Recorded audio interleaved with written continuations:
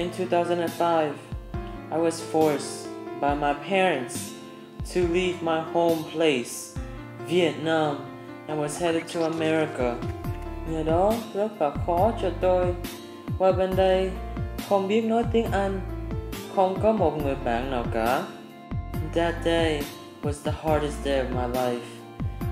Coming to a new world without knowing its language, to a place where no one notices you, where no one really truly understands you.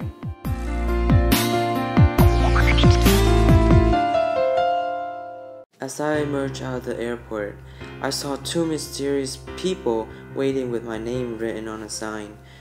One came up to me and said, "Cậu có phải Thinh không?" Even though I was nervous, I walked toward them. They seemed very mysterious as we made our way to the car. The two drivers seemed to love to speak the language that I'd never heard or seen others speak before. I tried to figure out the code to the alienated language being spoken. When I got home, there was a banner hung across the porch, welcoming me with an open hand.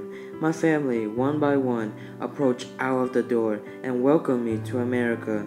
On that day, I felt really blessed that I have a family that really loved and supported me. Hello, teacher. Good morning, friends. Every day was a struggle for me, mispronouncing words, talking incorrectly, using improper grammar and more. I suffered about 3 to 4 years until I really speak proper English. I am really thankful for all I've learned, and I got better over the years because of all my hard work. I even got accepted to aim high now as the senior slowly approaches. I even made new friends.